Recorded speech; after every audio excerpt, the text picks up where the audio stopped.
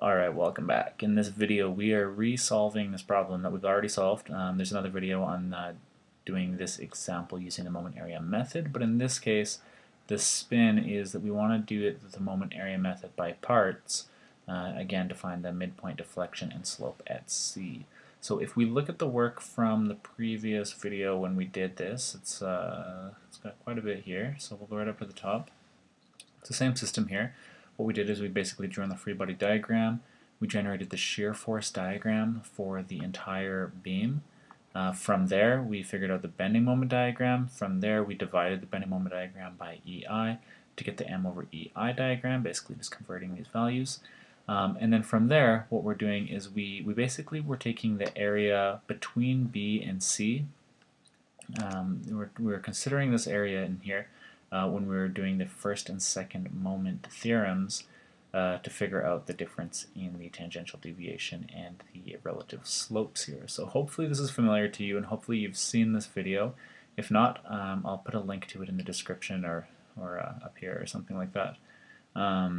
But this time we're going to solve it around using the moment area method by parts, and we just want to make sure that we get the same answer.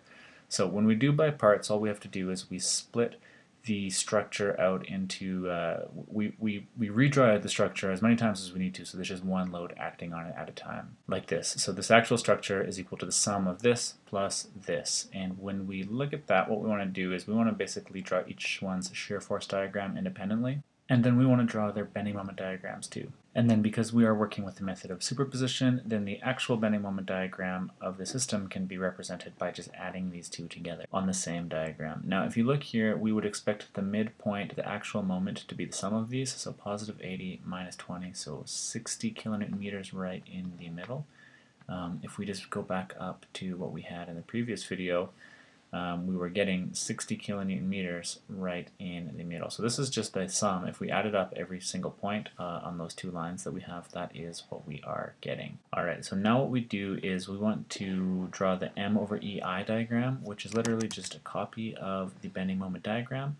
And we're just going to come down here and we're going to divide every point on the graph by EI. So we write M over EI, and then 80 kilonewton meters divided by EI is 0.004 meters to the minus 1, and then minus 20 kilonewton meters divided by EI is negative 0.001 meters to the minus 1. Cool. So now we have the basically just the critical points that we need on the M over EI diagram. And if we go back and look at what the question was, we were using the moment area method by parts to find the midpoint deflection and the slope at C. So when we're thinking about where to place our bounds for the first and second moment area theorem, we're going to pick the same ones that we did in the first video. Basically the midpoint here, I believe it's point B, and then C here, because when we find the tangents at those, the tangent at B we know is going to be horizontal because of the symmetry of the problem. And then when we find the tangent, the angle of the tangent of C relative to B, that's the actual angle of theta C, which was part of the question. And then when we find the tangential deviation here, again, the way that this is set up, that this tangential deviation is going to equal the actual displacement of the beam at the midpoint. So the difference in height basically from this point up to here. Okay, so when we did this in the last video,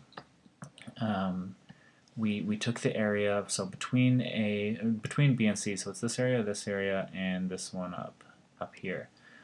So we need to do the same thing when we're doing this by parts. So basically we're going to be taking, let's just draw it on, we want to be taking the area that's on the right hand side between point B and point C. So when we look at this, there's two areas, it's a composite area in total, so there's area 1 up here, and there's area 2 down here. Now area 1 is the area of half a parabola, and so that just ends up being 2/3 base height, which gives us 0.00533 radians. Now when we look at area 2 here, it's just the area of a triangle, so that gives us negative 0.001 radians. And so then when we use the first moment area theorem to basically just sum up the areas between B and C on the M over EI diagram, that's just equal to A1 plus A2. And if we add those together, we get 0.00433 radians, and because it's positive, that's indicating that our angle is up, like that from the horizontal at point C.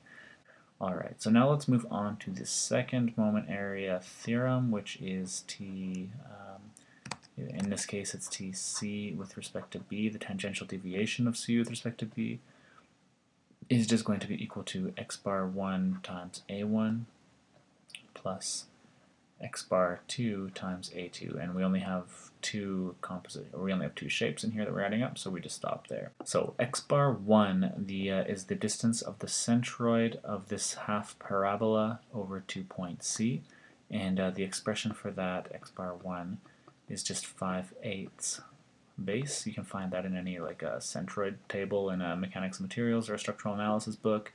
So that's 5/8 base, so that is 5/8 times 2 meters, and that's going to give us 1.25 meters.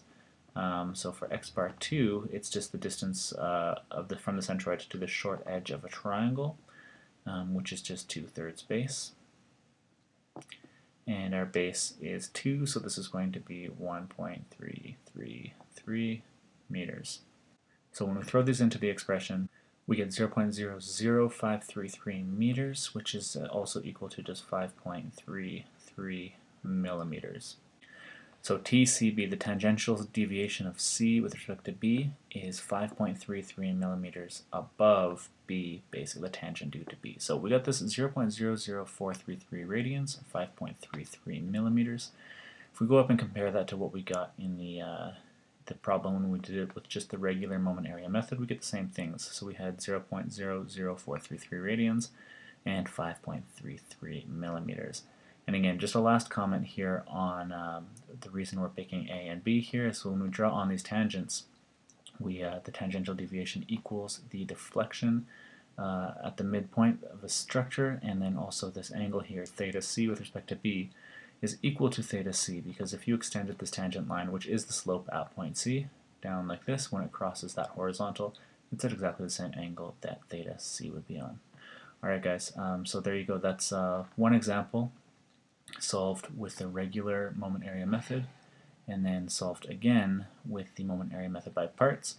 So you can see often with moment area method by parts, typically the math is easier with these ones, like the centroids, the distances from centroids to the point that we're taking the measurements from is typically easier, compared to in here we were having to, it was a little bit more work, but depends on the problem. It's not always easier to do by parts, but now you know how to do both, and so it's up to you to decide which one you want to use. And yeah, I'll see you guys in the next video.